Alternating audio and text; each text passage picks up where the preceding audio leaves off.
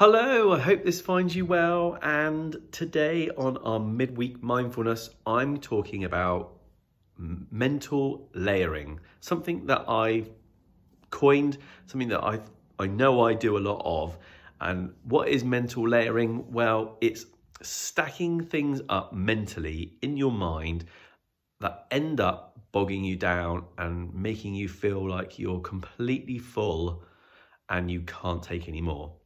And it is usually really mundane and simple things that we have to do, little jobs, and we stack them up mentally in our heads instead of just writing them down, or instead of procrastinating and just getting on with them.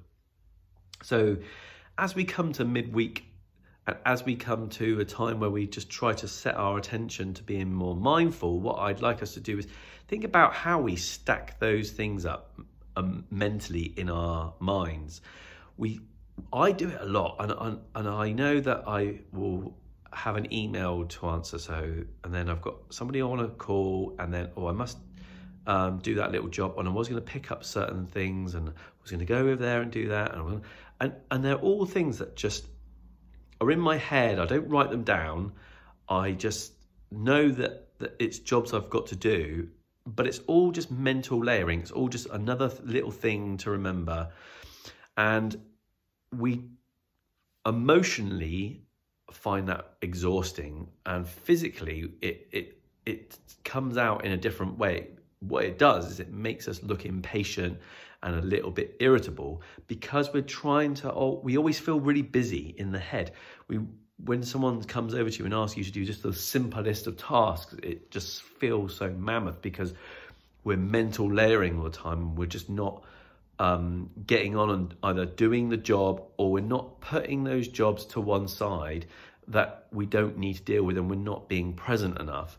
So, when you have something to do, use your phone to put your details in, your notes. Go to your notes and write down what you want to do for the rest of this week.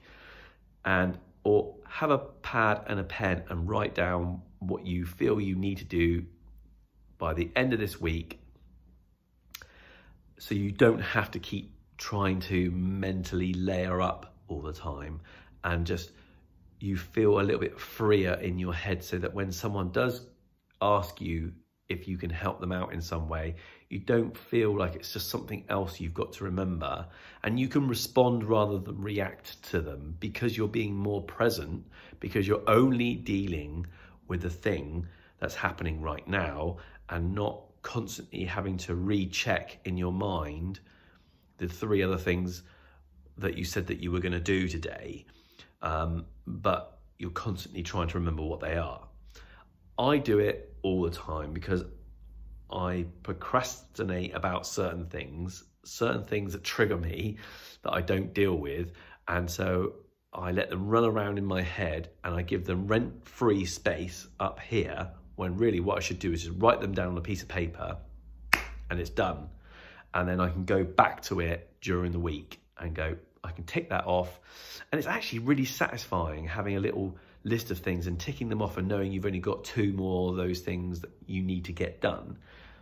Because it also gives you that freedom to be present with whatever you're doing and whoever you're doing it with, whether it be a colleague at work, whether it be your partner, your kids, whether it be a friend.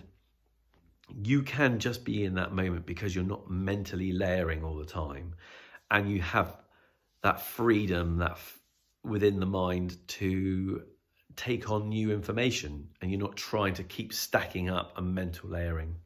So mental layering is a thing. We don't all do it, but I think a good proportion of us do. And maybe this midweek mindfulness is a time to, use our journals, use our notes and in our phones, and make good use of our present moment by not worrying about the other things we have to deal with. So have a great rest of the week. Take good care, and I will see you next time on Midweek Mindfulness.